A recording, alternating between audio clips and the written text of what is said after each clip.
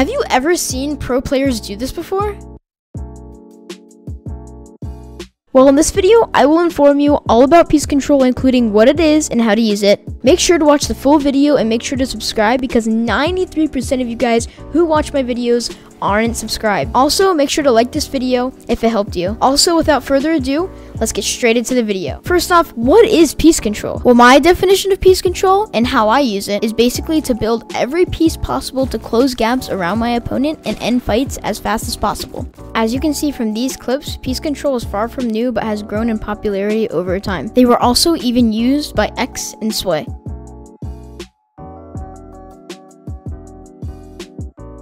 Also, Unknown and Reet have made piece control more popular and almost a must-have to know technique. Piece control is very tricky to learn, so make sure to watch until the end of the video because I will give you tips and tricks on how to improve your piece control. Alright, so let me tell you my 3 tips and tricks. Alright, so let's get into the first tip. Tip 1 is to perfect your building. You're probably asking yourself, how can I perfect my building? Well, what I mean by that is to build almost like a sequence before you pull your guns out. Just making sure you don't overbuild. If you do overbuild, your opponent may get the shot out before you do. All you have to do is just build to where your opponent is in an unrecoverable condition, and then go for a quick shot and reset. You might even finish off the fight before even having to reset.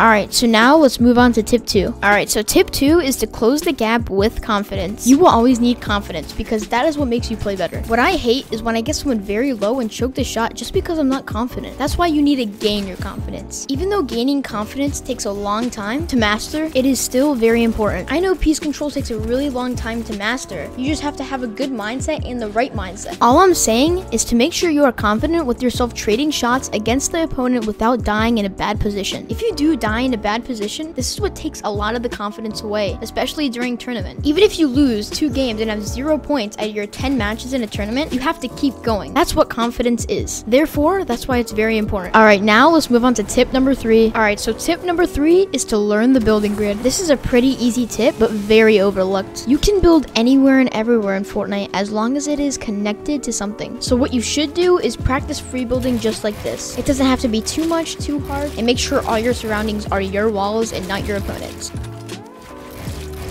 Alright, so that is it for this video. Make sure you guys do hit the subscribe button and like the video. Also, make sure you guys have the notification bell on because I do give shoutouts to the first people that click my videos. And yeah, peace.